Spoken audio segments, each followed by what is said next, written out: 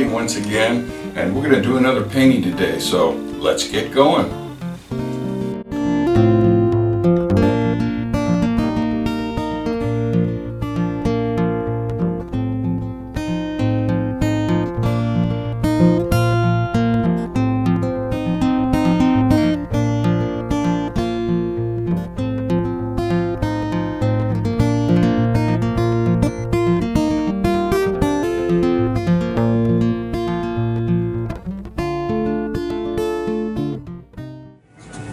We're going to take a look at this thumbnail study. Okay, so here's the photograph that we started with.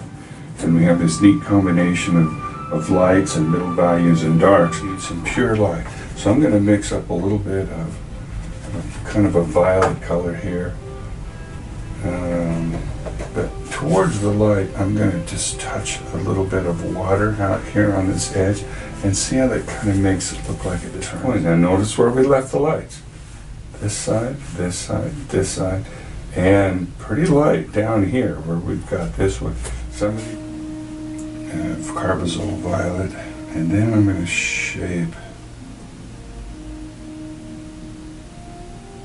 just a few of these as they come down. I'm going to make it as random as we can so it doesn't look like a Christmas tree. I'm going to carefully shape the top of this one that we have coming right up in here.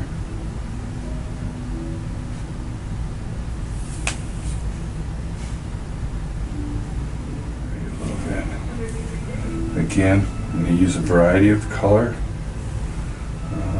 We're going to drop some yellows in up here.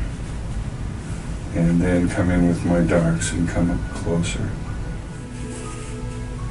And this is the pattern of watercolor right here, is working from getting our lights down and then defining and refining as we go with our darker darks.